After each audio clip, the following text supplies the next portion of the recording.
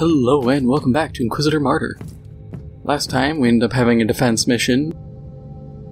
I mean, that's about it, we had a defense mission. Stopped a bunch of chaos, and now we have to, I guess, chase down the remnants of them.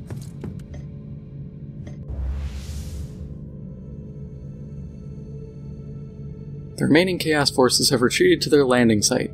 Our forces have pursued them, only to find themselves in the jaws of a trap. Servants of chaos have torn apart the fabric of reality and demons are surging forth. Stop the unholy invasion and seal the warp rifts. Can do. This looks bad.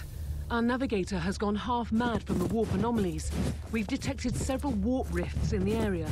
The veil between the real space and the immaterial is fading. We have to stop this madness.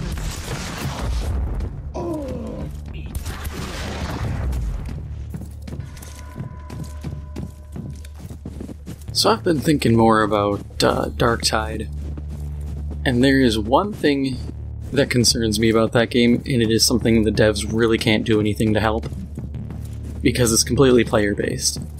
This is a problem I have had since, honestly, since I played Left 4 Dead 2 online, and that's idiot players. I had the same problem in Vermintide. You know, the typical guy who's just like, I'm gonna go do everything, and he runs off alone and dies horribly. Or the hypochondriac player who's like, I took 3 points of damage, I need to use a medkit and steal your upcoming one. It's like, no you don't. Get the hell away, or I will let you die. And the worst part is those people are the same idiots who you can play on easy difficulty, and they die. You know, the difficulty that bots don't die on. And they somehow die. And I'm just sitting here wondering, how do you live? Do you choke when you attempt to walk and chew gum at the same time? Easy difficulty is easy. You know, it's not Dark Souls 2 hitless speedrun kind of difficulty. It's like it's baby's first difficulty. Babby's first difficulty. That's literally all it is. You go there if you're new. But there's a degree where you have to look at it and say, are you really this new? Shooters are all generally the same. Hack and slash games are generally the same. What I know from playing hundreds if not thousands of hours of Oblivion and Skyrim transferred over pretty well to Vermintide. Get close, stab things.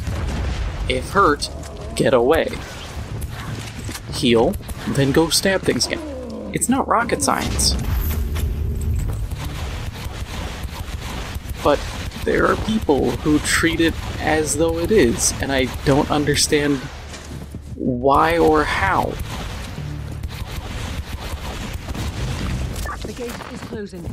And it's not even a matter of, you know, my video game elitism. It's basic stuff. Once again, it's not like Dark Souls hitless speedrun kind of stuff where it's like, oh, how can you get hit by this boss? Easy. But when it's like, how do you die? How do you do these missions where enemies hit you for like 2 HP and you just let it happen? I remember back in my day, playing Left 4 Dead, and I would see these people getting hit by a zombie just standing there punching you in the face, and they'd look at them. And I've watched these people, and I'm like, dude, you gonna finish that? Like, the zombie's just standing in front of you. I'm giving you enough time to rub 2 neurons together and get the little spark between your synapses going to go, hey, I think that might be a bad guy. But then those are also, they're going to be inevitable, those people, but they're also going to be the same people who either go into harder difficulties, like, yeah, I can handle this, and get bodied instantly, or they're the kind of people who will look at... I attribute them kind of to those people you see when you play Call of Duty, who the second the match starts, they're shooting at nothing. You see them in Battlefield as well, and you're like, what are you doing? Are you just that impatient that you're like, I haven't been killing in 4 seconds? Whee! Like, nah, dude. Take a second. Stop it. Get some help. It's not that difficult. That's the thing that scares me, is I feel like Darktide has the potential to be a really good game. The devs have had time to learn from previous games. As long as they make the earning of loot fun and not a chore, they have a good thing on their hands. But I'm just worried stupid people will bring it down. There's always the fear of also stupid people being a vocal minority. You know, we've seen it in every game. I remember PlanetSide 2, when it first started, people complaining, "Oh, tanks are overpowered." And you'd sit there and be like, what are you using to fight the tanks? "Oh, I'm using a sniper rifle." Why are you using a sniper rifle to fight a tank? Use a launcher. And it would always degrade into, "I don't wanna." And the devs would sit there and make concessions. "Fine, we'll change it." Or that happened with the Liberators. I think it was the Dalton. It was effectively an AC-130, like 105mm cannon. I used to fly around and just dumpster kids. Good times. But people whined and complained, so the devs were like, okay, we're going to make the Liberator itself more flimsy, and we're going to make the Dalton have, like, a 4-foot blast radius. And it reached a point where just nobody pulled them. You know, why am I going to use this absolute dumpster fire of a vehicle when I can get into, you know, your basic single-man fighter, get some Coyote rocket pods and strafe an area for 40 kills? All because some idiots refused to actually learn counterplay. And they were a minority of the community.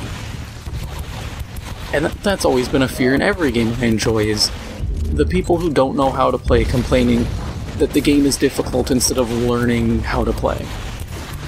You know, the game's journalist approach. You know, it's not my fault I suck, it's your fault. Coming through the gate. We can save the day after all.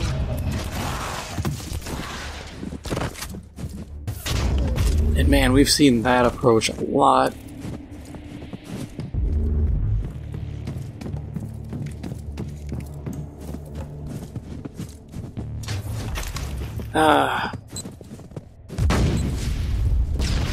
I do wonder what else is going to be in Darktide, because they make it seem like it's going to be... Like, we know there's Poxwalkers. Guaranteed. But this... In Vermintide we also had Beastmen, Chaos... I mean, Warriors of Chaos, we're going to get real particular. And then... Skaven.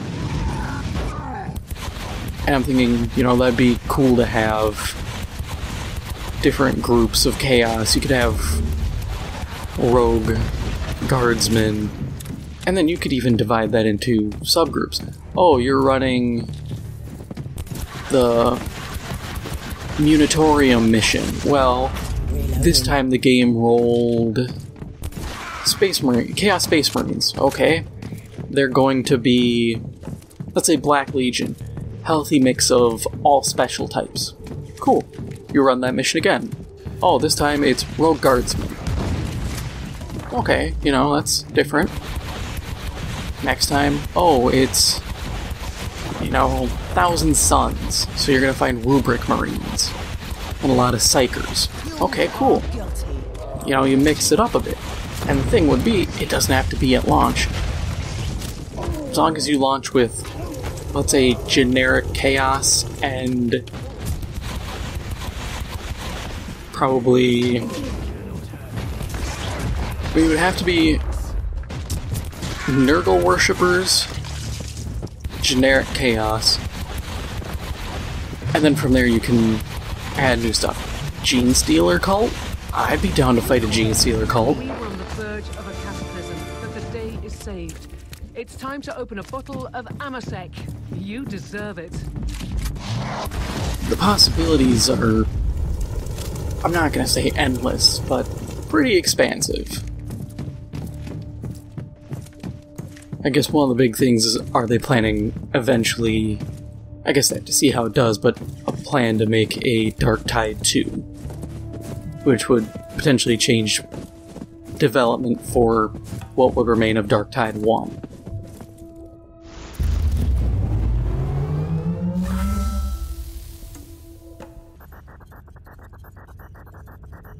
With the Emperor's blessing, we have prevailed. The tides of chaos have been expelled from this place. The outpost has been secured, and the Ordos reinforcements are inbound. The experiment remains undisturbed, making this battle an undeniable victory. Cool, what rewards do I get? Skill point, always cool. And nothing worthwhile from that. Okay, that has to be expected. Ooh, new tarot card though. That's pretty neat. I don't know what that does, but that's pretty neat. And that is all for now. If you enjoyed this episode, make sure to hit the like button. It helps out the channel a lot. And if you haven't already, make sure to hit the subscribe button. Thank you for watching, and I'll see you in the next one.